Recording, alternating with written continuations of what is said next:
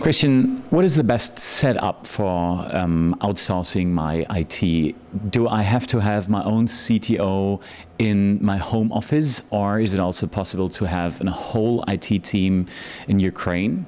What's the best? What has history shown what the best setup might be? It's actually very difficult to say what the best solution is, because the best solution is very individual. It's very individual related to what kind of company you are and what profiles that you already got on staff. Now, I would say the majority of our clients, they have some person that drives the development team from onshore.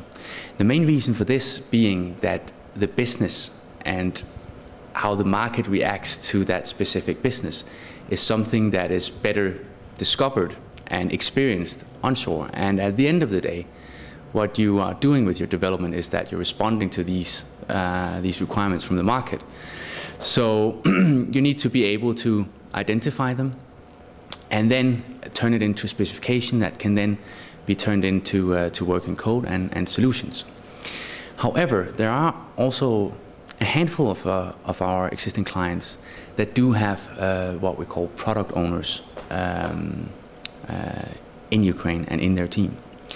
The business owners would then typically be sales people or business owners, and the organizations would typically also be of a smaller size.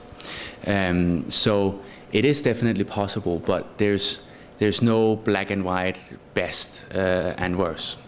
It actually all depends on the company. But the profiles there that you can find in Ukraine can fill such positions.